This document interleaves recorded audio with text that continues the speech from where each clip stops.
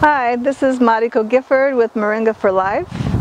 This is a series of little videos that we're making for you to learn about the best way to grow and harvest moringa. So the previous little clip was about how to cut down your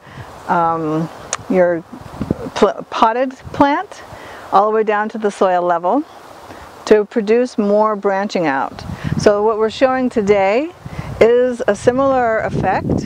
These are some of our moringa plants that are in boxes. These are 3 by 3 by 3 avocado crates, and you can see at the base, so those two looking like stumps, those were the original, one of them was the original tree that was cut and sent out another shoot. And then once that gets cut, then it sends out these more shoots. So you can see that on more of these branches you have more leaf production. So that's the purpose of cutting these down to the close to the soil level. You can see there's like 2 or 3 inches to the soil level here, and then more branching comes out, and on each of these now you have all of this leaf production, where if you just had one branch and one stalk coming out, you'd have 1/3 of the leaf production that you can see right here. So this is what we're going for. We're, now cut one of these branches off, and you can see how beautiful that leaf production is, and it comes from regularly cutting that back, and it'll increase your leaf production.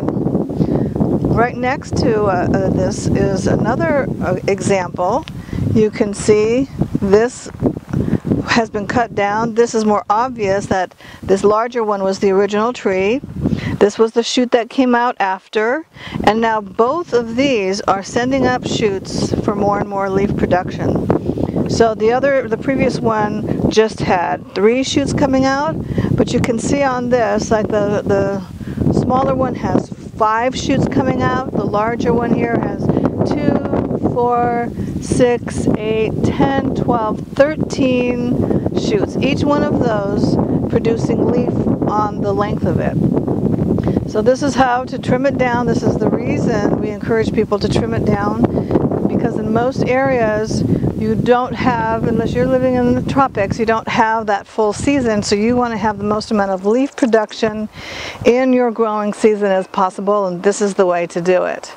In the next series we're going to show that we can actually take this whole stump out, this whole root, dig it out of the box, transplant it into the ground, and have that leaf production go. So moringa is demonstrating yet another amazing feature that's rarely ever found. I know no other tree that's a taproot tree that lets you handle it this way and continue to give more and more and more. The more you cut it back, the more it gives.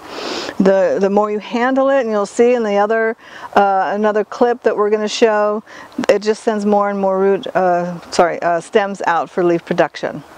So that's it for this one. We look forward to staying tuned to Moringa For Life.